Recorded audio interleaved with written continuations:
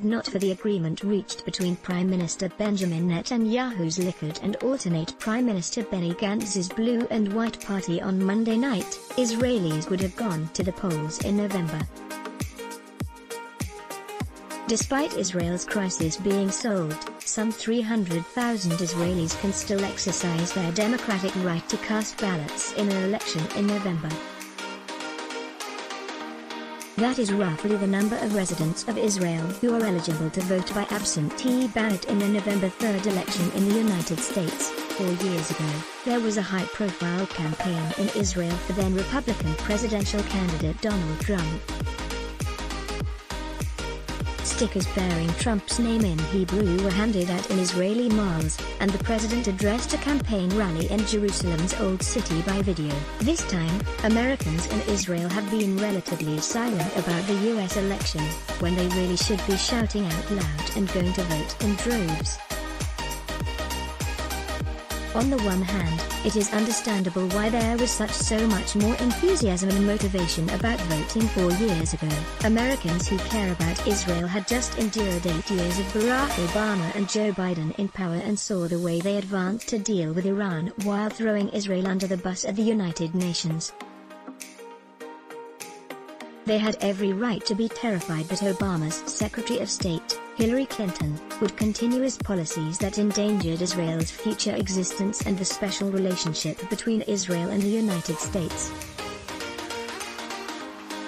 cnxps.snd.push function, cnxps Blairid, 36 off 7 C510 Sef 4741 9824 2 C941 FC6 C17B.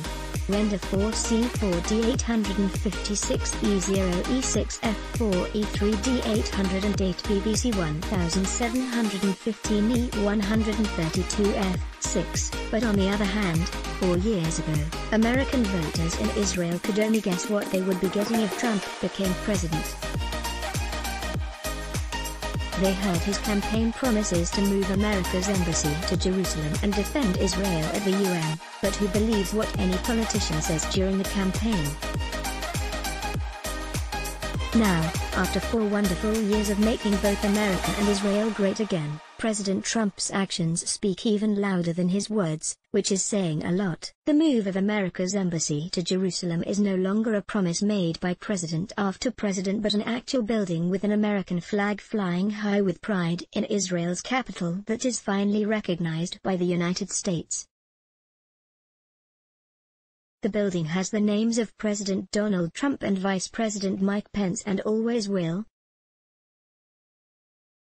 A few minutes' drive away from the embassy are thriving Jewish communities in Judea and Samaria that the U.S. government no longer calls illegal settlements and no longer instigates an international uproar when a family builds a home for their grown children across the street. This American administration recognized Israel's control over the Golan Heights after the previous administration of Obama, and Biden would not even recognize that the Syrian regime had to be punished for using chemical weapons against its own people.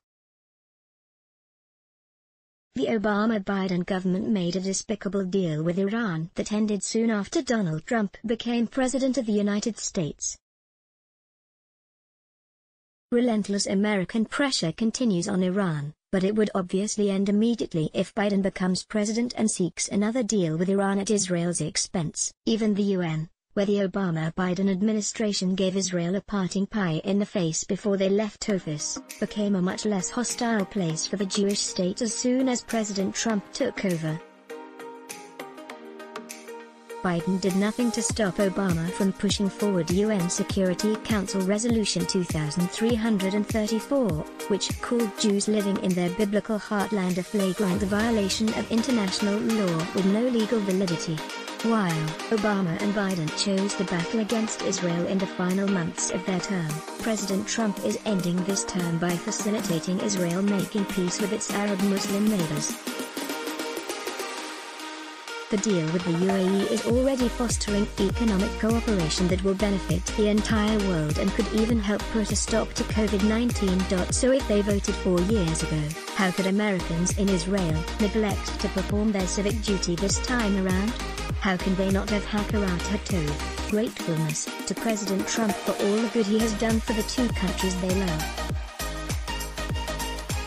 Even Israelis from firmly red and blue states have to cast ballots.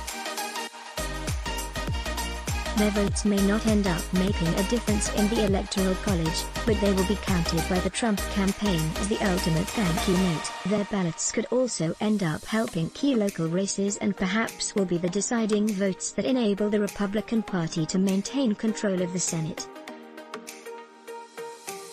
If Americans in Israel voted 4 years ago before they had heard of Ilhan Omar or Rashida Tlaib or knew what ILP stood for, how could they not vote now, when the progressive wing has become such a dominant force in the Democratic Party? For centuries, Jews were deprived of the right to vote by despicable anti-Israel leaders in countries around the world. Now it is easier than ever to vote for the most pro-Israel leader of the free world in the history of mankind. This article is intended to serve as a wake-up call to Americans in Israel. They were spared the burden of voting in yet another intense Israeli election, but they have the responsibility to cast their ballots in another election that will go a long way to deciding Israel's future. The writer is co-president of the Religious Zionists of America, chairman of the Center for Righteousness and Integrity, and a committee member of the Jewish Agency. martinoliner@gmail.com. Let's block ads. Show your love for him. Click the link in description. Thanks for watching.